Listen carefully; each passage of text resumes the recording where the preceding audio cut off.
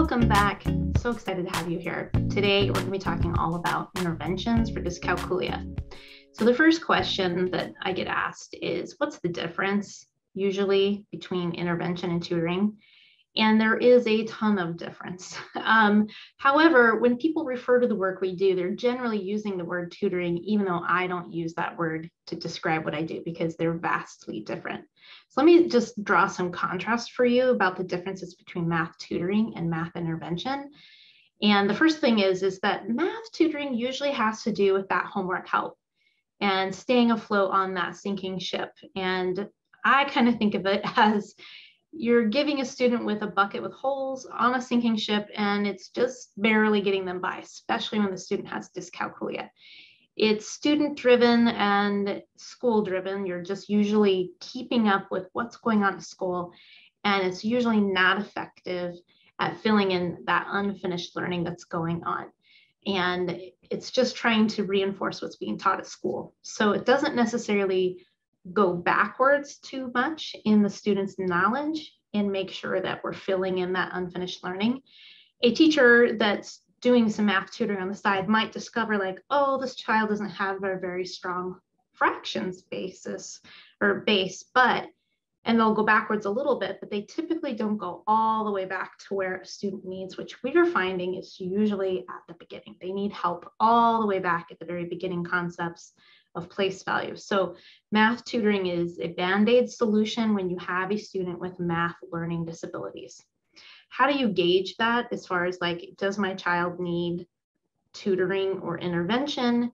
One quick, easy litmus test that you could use would be their grade. If they have, let's say a B minus, and they're just trying to get to an A, tutoring is a great choice. Your child's getting enough in the instruction in their classroom.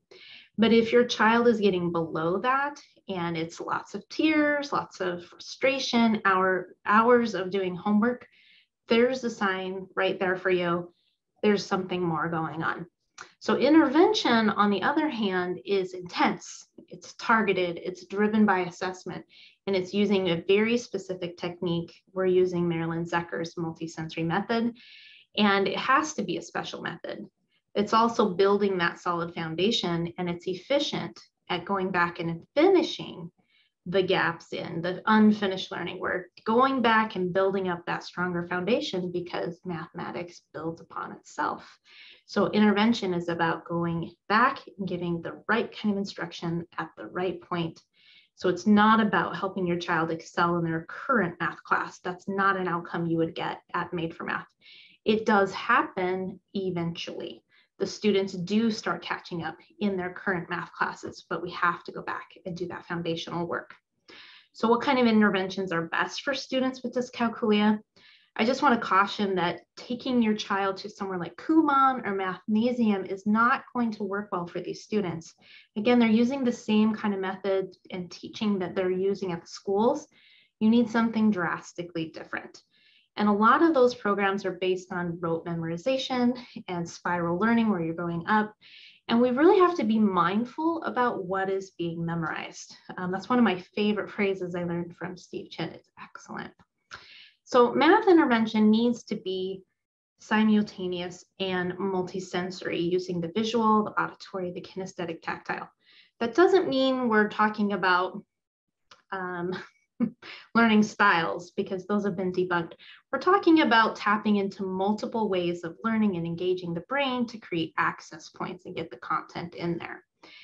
The math intervention also needs to be systematic and cumulative. It's building on itself, it's going in a specific order, and it's direct instruction. We're not letting children come to ahas on their own. We're directly telling them, this is the procedure.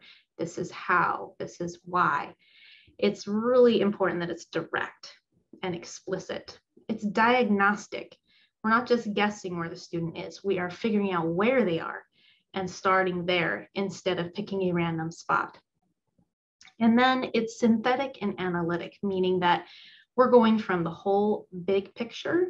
We can take 10 and break it down into 2 and 8, but we also are going from part 2 and 8 to make 10. So we go from whole to part and part to whole. That's what we're doing. That's what kind of intervention should be done with a student with dyscalculia. So what programs and services are available? I know I've talked about these in other videos, but it's just worth mentioning again. We've got Marilyn Zecker. We're big fans. I'm totally biased. There's Dr. Schroeder. She has some really cool geometry stuff. Go check it out. Dr. Sharma has these morning classes that are free. Definitely go check them out. My team's really enjoying his work. And then there's Dr. Steve Chin. He has a year-long training program that you could be part of. And Christopher Wooden has ongoing training as well, probably about every quarter, tied and tethered with Landmark. And then there's Making Math Real with David Berg, who now has online training available, which is really cool. Increases the access for everyone. So how do we find these people? Well, obviously simple Google searches. I'll do my best to link up to them here for you as well. But also, if you're looking for someone that can do intervention, there's some key phrases. You could, yes, type in math intervention, dyscalculia intervention.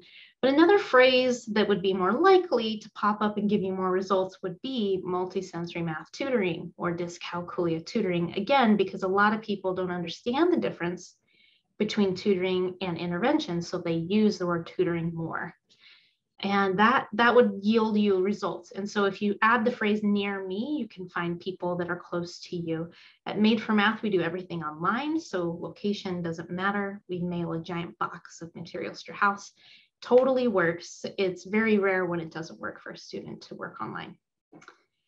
And then what should you be looking for, parents, in an interventionist? Because some people say they're multisensory or that they could do that method, but they're not necessarily all in on it, right? They might be tutoring reading and writing and math. So that tells me they haven't dedicated as much time to learning and mastering the math side of intervention. So be on the lookout for that for someone that's wearing multiple hats.